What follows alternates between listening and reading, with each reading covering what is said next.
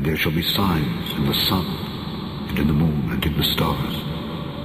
And upon the earth, distress of nations with perplexity, the sea and the waves roaring, men's hearts failing them for fear, and for looking after those things which are coming on the earth, for the powers of heaven shall be shaken.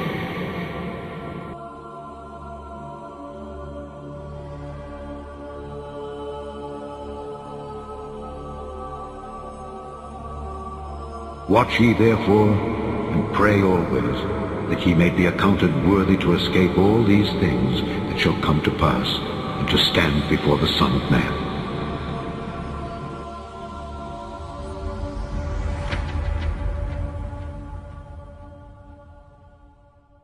Right now, a wild scientific phenomenon you may never have heard of. The sun is, well, flipping out. The magnetic fields are switching, meaning the North Pole and the sun becomes the South Pole, vice versa. According to NASA, the effect will be felt across the entire solar system. Let's talk about that, what it means for us here on Earth. Joining us once again is Corey Powell, editor-at-large for Discover magazine. So when it flips on the sun, it flips throughout the magnetic field throughout the entire solar system. But what does it mean for Earth? What do we see and feel here? Right. So the sun is active all the time. The sun is like a magnetic bottle. So when the sun flips, that actually means all that magnetic activity is flipping with it. So there's an electrical current that runs through the whole solar system, including past the planet. All that stuff flips upside down. This only happens at a time when the sun is particularly active. Which is now. Which is right now. So this kind of flip happens every 22 years. Are we going to see, some climate change here, more clouds, auroras? What about auroras? Right. So this is a time of high solar activity when you see exactly those kinds of things. You see auroras. There's a greater risk of blackouts. There's just a constant low-level damage that happens to our blackouts Really? to power satellites. This is a time when major activity is more likely than it is at other times. All right. Now, severe solar superstorms, which are different, what could that do?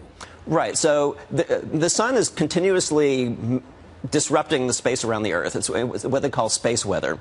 And ordinary space weather and a superstorm is sort of the difference between a bad thunderstorm and a hurricane. Ordinary space weather, just the stuff that happens every year that we don't even pay any attention to, costs something between $500 million and $1 billion a year in damage to power lines and to satellites. Just in the U.S. Just in the U.S., and that's just an ordinary average year. That's averaged out. A superstorm, the last really serious superstorm that we had was in 1859, and fortunately, there wasn't much technology around at the time. If something like that happened again, the National Research Council estimates it could cause $1 to $2 trillion of damage just in the United States. You could have blackouts worldwide? You could have blackouts, not just blackouts, but you could have blackouts that would last for months or even for a year, because what would happen is it could blow out basically all the power line transformers at once. People couldn't survive. Some people couldn't. Well, that's why those damage numbers are so high, because it's not just that you lose the power. Imagine you have a blackout that lasts past the point where your hospital generators are kicking in, or it knocks out all of your financial trading markets. That's why there's a very, very active effort right now to do much better space weather forecasting, because if you can predict these things, understand why the sun is flipping. I mean, we're not expecting one of these solar superstorms anytime soon, are we?